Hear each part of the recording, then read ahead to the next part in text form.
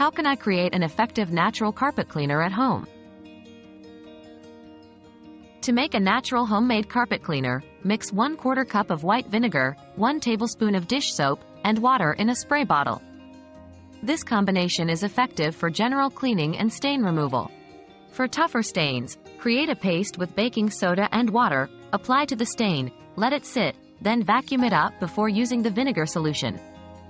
These ingredients are safe, eco-friendly, and easily accessible, making your carpet cleaning routine simple, effective, and environmentally conscious.